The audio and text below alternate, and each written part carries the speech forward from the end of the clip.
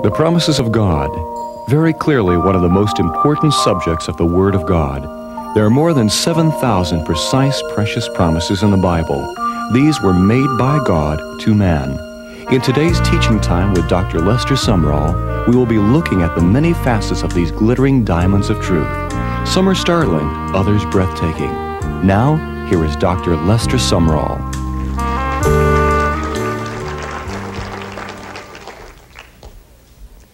I greet you in the name of the Lord, and thank you for being in this exciting Bible class. There's nothing more exciting than the Bible. How many have already discovered that? And the only people that the Bible is not exciting to is the ones that don't read it. Yeah, because the more you read it, the more exciting it gets. And so we can tell whether it's exciting to you or not because we want to know whether you've read it or not. But when you read it, it gets exciting. And you want to know the truth? It's more exciting the more you read. And so the more you read it, the more exciting it gets. And how many are glad you're excited about the Word of God? It tells you about tomorrow. It tells you about today. It tells you about yesterday. And how glad we are to have a hold upon truth that blesses and anoints and keeps. And all the people said, in our special study group here, we are at this time have a series of studies on what we call the promises of God, the commitments that God has made to mankind. And it's very necessary for you to know those things. And not only know them, it's necessary to keep going through them, reevaluating them. More than reevaluating them, letting them pour back through you again on the inside, giving you strength. His promises bring strength. Say strength. Strength. That's kind of poor. Say strength. Strength. That's what I mean. I don't mean we're sick. Bless God, we're well. And we thank God for His strength. And the promises of God related to the Holy Spirit is today's lesson. And I'm reading to you first in 2 Corinthians 2 and 10. God hath revealed them unto us by His Spirit. The Spirit of God, that's with a capital S, speaking of the third person of the Trinity, that God has revealed the great truths of His Word to us by His Spirit. For the Spirit searcheth all things. Again with a capital S, the personality, the Holy Spirit. He searcheth all things. Now, when He searches all things, I believe that's all things.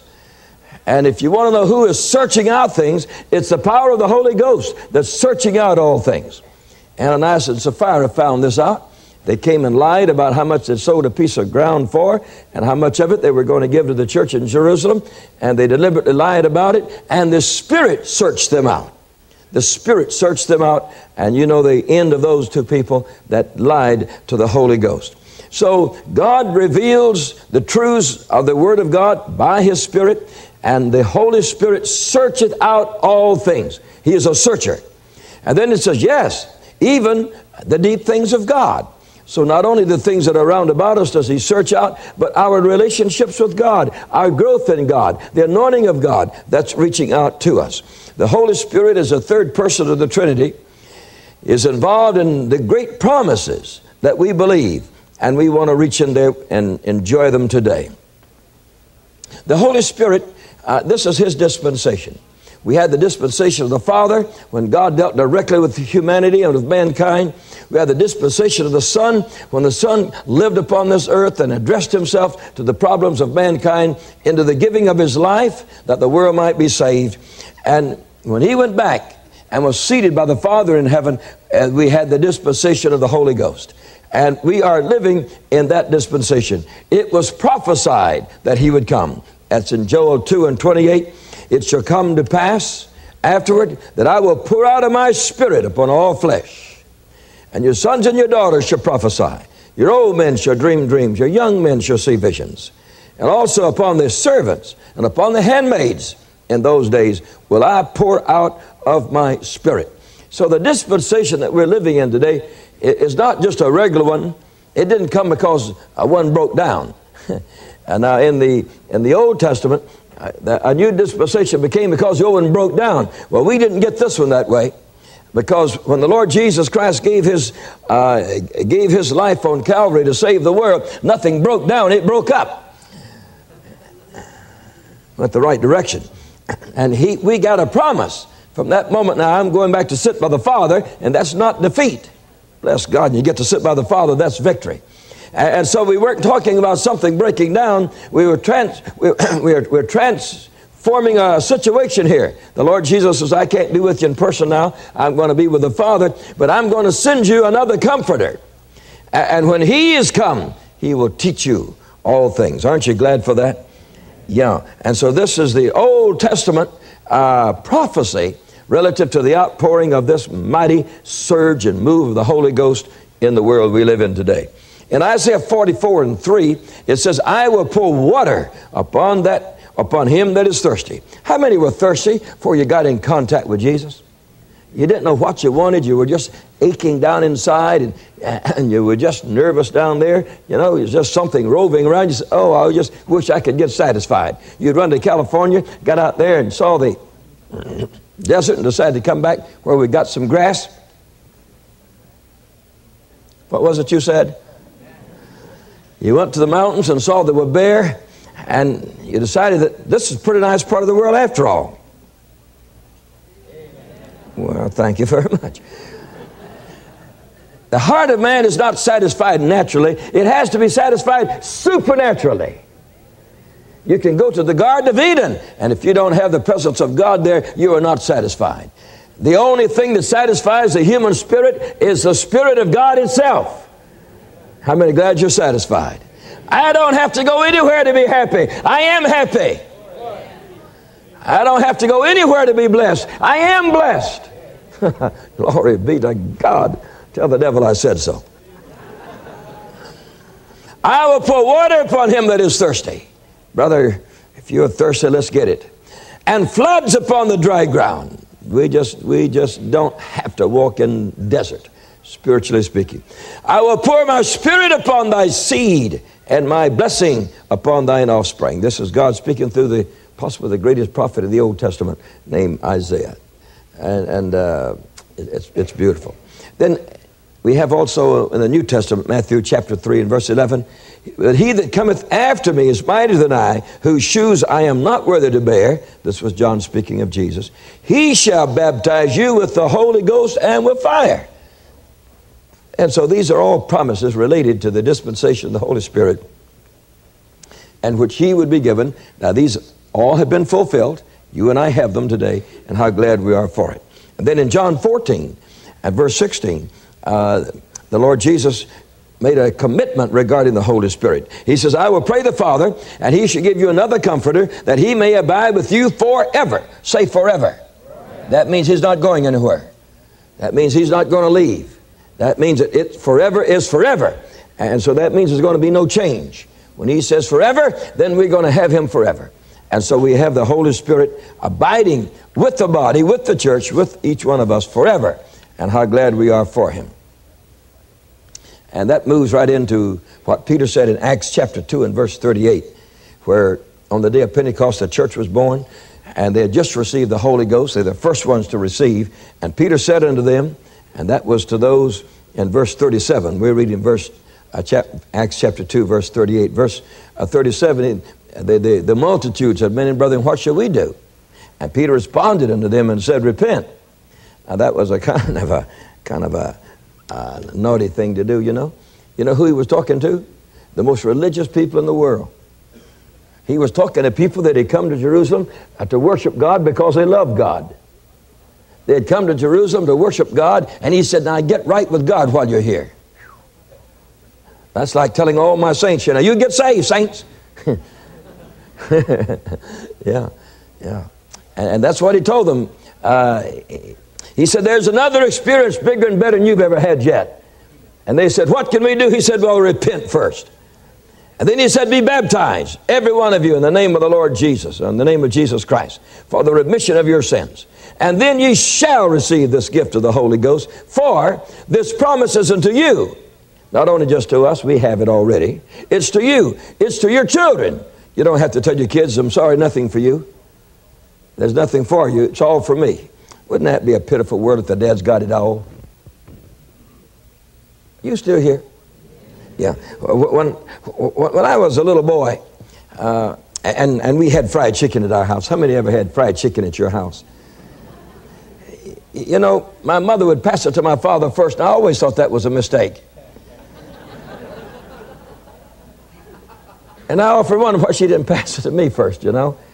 And I used to say, I wish one day I'll get big and they'll pass that plate to me first. Because you get the choice piece, you know. You don't end up, you know, down south, they used to even fry the feet. Yeah, they didn't, you don't do that. You just eat the leg. They fried the feet. I mean, sometimes that's what you got to. And they were very careful that you got a wing or something. Well, you know, a boy's a boy. He's looking for the thigh, for the leg. You better believe it. But the promise is not only to the older ones, to the moms and dads. They get a blessing, but the promise is to the children too. How many glad your children can get everything you've got? They surely can. And he says, another step. And to all. Don't you like that word all? How many love that word all? Man, I like that word. When it comes to all, I just, when it gets to all, that gets me in it, you know. If it was any limitations, I might miss it. But if there are no limitations, I'm in it for sure. And to all that are far off. Now, far off means us. You know, we were far off. We were 2,000 years away. So all that are far off. Even as many as the Lord our God shall call. Now, whatever God did for those people on the day of Pentecost, He'll do exactly for us today, or that verse is not true. You hear that? Did everybody hear that? You better read it again, because some of you might have thought that God could do something 2,000 years ago He can't do now. Then this scripture is not true. They were standing there. In the last few minutes, they received the infilling of the Holy Ghost, and they were all speaking their spiritual heavenly language there. And 3,000 people would say, hey, what can I do to get this? And Peter in Acts 2:38 gave them the reply. He said, if you get your heart right with God, if you're going to waters of baptism, which means that you're dead to the things of the world and you rise, you read Romans chapter 6, it tells you exactly what it's all about. And then he says, now it is for you. It's not only just for us 120 here. It is for you, but I want you to know something. It's for your kids too. We don't leave them out of this. And then he said, not only is it for your children, it's for all. And brother, that's got it. That are far off, just reach as far as you want to. Even as many as the Lord our God shall keep out there calling and calling and calling. It's for them too. Now the call of God is a call of repentance. And as long as God is saving a soul, He's also filling them with the Holy Spirit. You believe that? Yeah, He's not doing one without the other. You say, I haven't received it, well, get busy and do it. Get busy and do it in Jesus' name. You say, well, what would keep me from it? Well, nothing. Nothing would keep you from it. If you think it's for you tomorrow, you won't ever get it today. Did you hear me? There are people that are always going to get something tomorrow. Well, tomorrow never comes, so you don't ever get anything. I want all my blessings now. I want all my blessings today. In Jesus' name. I want all my goodies now. I did something this week. I hope you won't tell anybody. I had a nice meal before us, and I looked around and ate my dessert first. You say, well, why did you do it? Well, I didn't want to eat it after I was full. I wanted to eat it when I'd enjoy it the most. So I ate it while I was hungry. And it just tasted so good. The other folks there were just looking at me, you know. And I says, well, I want to enjoy this, so I'm going to eat it when I'm hungry. I don't want to be like the man that was always saving up. He said, you know, one day I'm going to need eat a T-bone steak. And he said he just kept saving up for it and saving up for it and saving up for it, just eating hamburger and saving up for it. And when he got the money to buy one, he had lost his teeth. And he still had to eat hamburger. I'm eating all my T-bones while I'm young. Bless God. And David said he had never seen the righteous forsaken. I'm going to have them all the way through. What did you say? Amen. You can too. You can have everything you believe God for. Can you say amen? Amen. Don't ever put a question mark where God's put an exclamation point. And don't ever do that. If God's put an exclamation point, you've got no business kinking it around and turning it around. You just leave it alone because it means exactly what it says. You believe that today? Yeah, we found it out so many times. John 14:16, the Lord Jesus said to the body, says, I will pray the Father, and He will give you another comforter, that He may abide with you forever. We also read that the Holy Spirit reveals Christ as Lord. Now that's very particular. In 1 Corinthians 12:3, it says, wherefore I give you to understand that no man speaking by the Spirit calleth Jesus accursed, and that no man can say that Jesus is Lord, but by the Holy Spirit. Isn't that something? No man can call Jesus Lord unless something happened on the inside of him. A sinner can't call Him Lord. He's not your Lord. He is a Messiah. He'd like to be your Lord. You know what a Lord is? He's the boss. Yeah, you read the old history where there were lords and over the slaves, and that means they were a boss. And until the Lord becomes your boss, He's not your Lord. He's my Lord, but He's not your Lord. He becomes your Lord when you say, not my will, but thy will be done. Hey, then He's Lord. When you say, I'll go where you want me to go, I'll be what you want me to be, He's your Lord then. How many want to make Him Lord? Wave your hand. Praise God forever. Make Him Lord. He is a Lord of Lords in Jesus' name. And so the Holy Spirit reveals Christ as Lord. Now this can only be done through the Holy Spirit. There's no carnal way, natural way, human way, intellectual way. He becomes Lord in our lives by the function and the operation of the Holy Ghost. Also, the Holy Spirit teaches us or testifies to us of Christ. In John's Gospel, chapter 15 and verse 26, the Word says, when the Comforter is come, Jesus is still speaking, whom I will send unto you from the Father. Isn't that beautiful? Here, the Comforter will come. He hadn't gotten there yet. And Jesus was right there with them at that moment. And He says, I'll send Him from the Father. So you have the three that He's speaking to you of there. Even the Spirit of truth, which proceedeth from the Father, He shall testify of me. Now, when the Holy Spirit functions, He always, never fails, He testifies of Christ. He witnesses to Christ. You let anyone speak in a spiritual language, let anyone interpret that language, and immediately the Holy Spirit is witnessing of Christ. He is never witnessing of Himself. He's never saying, now I am the Holy Spirit and you must honor me. I've never heard that in my whole life. And I've been around this all my total life. He never speaks of Himself. He never testifies of Himself. He always testifies of the greatness and the wonderfulness of Jesus and the availability of Jesus. He's always saying, He is available, He is available, He is available, and I have His gifts that I will bring to you. He is the bearer of good gifts. Praise God. Their friends today in our class, they need a touch of God. I feel it so deep in my inside. And some of us have followed the Lord for some time, and at this point in our spiritual experience, we need a touch from God, and I believe God wants to do it.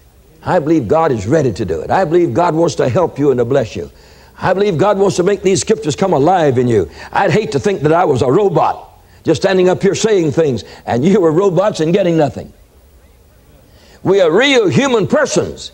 We are immortal souls. We are the apex of all God's creation. God loves us and He cares for us. And He's wanting us to know the promises of God and the promises in relation to the power of the Holy Ghost.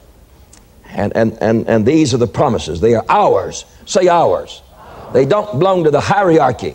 They don't belong to some very unique person. They belong to all of us. And every one of us has an equal choice. You're the only one that can limit what God does for you. You hear me? You're the only one that can limit what God does for you. I'm the only one that limits God in my own life. And I feel ashamed of myself very often. I say, why don't I get God doing more for me? You know? Because I'm the only limitation to myself in relation to the promises of God. Let's release ourselves to God. Can you say amen? Now, not only will the Holy Spirit, when He comes, is for all generations, and that He will reveal Christ as Lord, and that He will testify of Christ, that whatever He hears, He'll testify of Christ. But He is also our teacher. And that's in John 14 and 26. He says, he shall teach you all things. Isn't that great? I have had, you know what my wife said the other morning? She turned on me and says, you must write in your sleep. She says, you can roll over and hit that pencil and that pad you have on the side there and start writing out a sermon so quick. And says, you must be doing it in your sleep. No, it's the Holy Spirit. And you know, when your mind is fresh and you've been sleeping in the Lord anyway, and you come out of it, man, you can't lose it.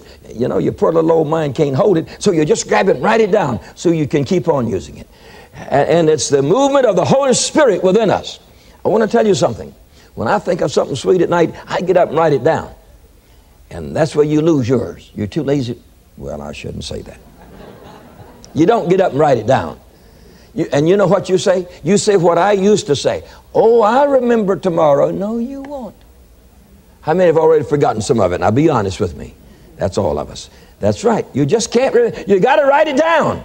And I do it. I do it. Wherever I am, when the Lord gives me sweeties and nice things at night, I write them down. Because He is our teacher. The Holy Spirit brings these things to us.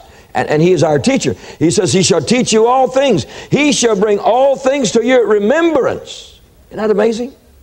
He brings them to your remembrance. You know, when I'm speaking, oftentimes things come to me, and I hope they take them down on tape, because I haven't thought of them for 40 years. And suddenly they become bright as crystal. The Holy Spirit brings them to your remembrance. Isn't that beautiful? Aren't you glad you have the Holy Spirit? Aren't you glad He can do great things for you? It is just wonderful. It is just, bring them to your remembrance whatsoever I have said unto you. Now, also, the Holy Spirit brings comfort. The Holy Spirit brings comfort. Now, anything from heaven brings comfort. God brought comfort. The night that he wrestled with Jacob, and Jacob knew he was a big sinner, and he had mistreated everybody, and he had lied to everybody. And when he finished that off, and God said, your name is no longer Jacob, which means supplanter, but your name is now Israel. What comfort he had inside. He had a relationship with God, and he knew it. You know? What comfort to Mary Magdalene, that he went out and spent her life for the devil and as a harlot, and delved into the iniquities of her time until she had 7 evil spirits dwelling in her, and for Jesus to take them out, and for her to have comfort. Her to have comfort. You want to know something? We live in a world today that needs more comfort than any time in the history of the world. There's more hurt people right now than there ever were in the history of the world. There are more moral bankruptcies right now than ever in the history of the world. There are more sad people right now. You know, we've got more to make us glad than we ever had, and it don't make you glad. Are you still here? Yeah. You know, the things of this world don't mean anything. I stayed in a room this week that was possibly one of the nicest rooms I ever stayed in my life. And you know what I walked through the room and said? I said, this is nothing. I'd just rather be with my wife. Yeah. So this is nothing. And you know, I like the rustic anyway. I feel better in the rustic. You get the carpet too thick and I fall down, you know. And I like the rustic. And I was born for the plains. I should have been a cowboy, I guess, or something like that. Away out in the west somewhere. But if you need comfort today, we have Him. In Acts 9 and 31, it says, then had the churches rest throughout all Judea and Galilee and Samaria, and they were edified, which means built up, and they were walking in the fear of the Lord, which is great peace in the heart.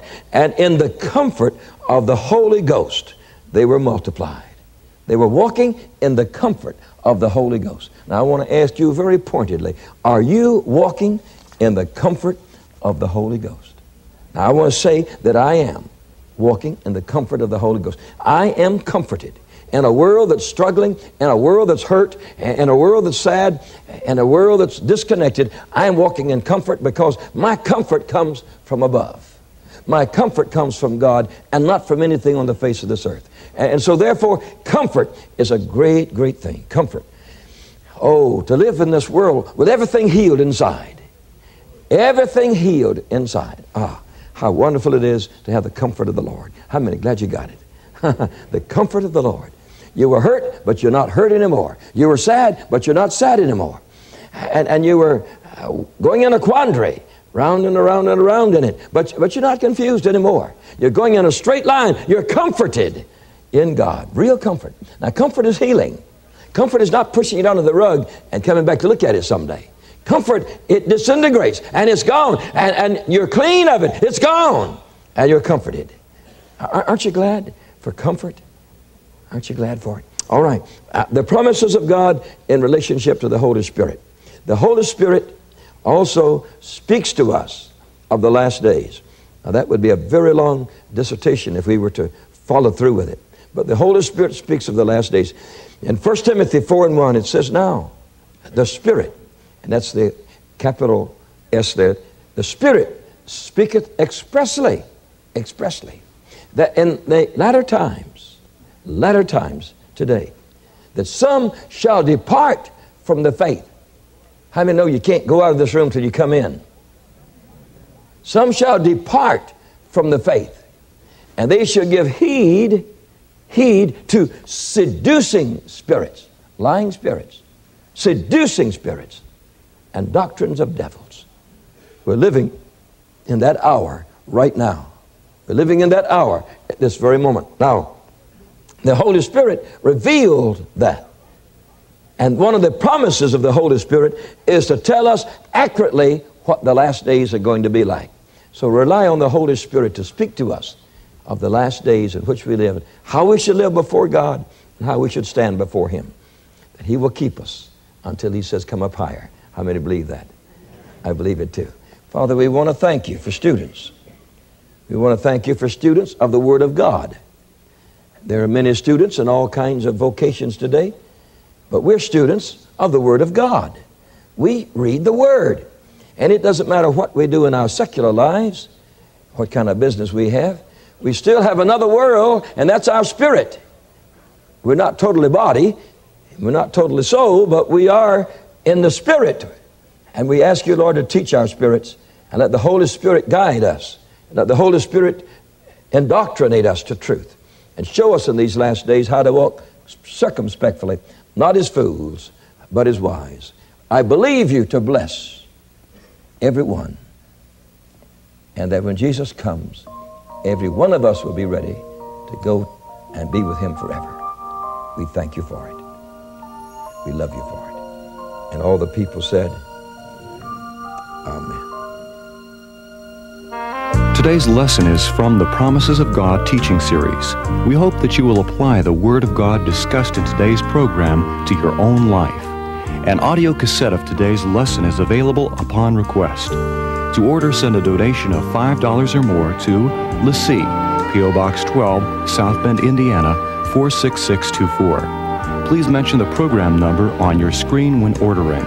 This program has been made possible by private contributions to LaCie. This has been a LaCie Broadcasting Network production.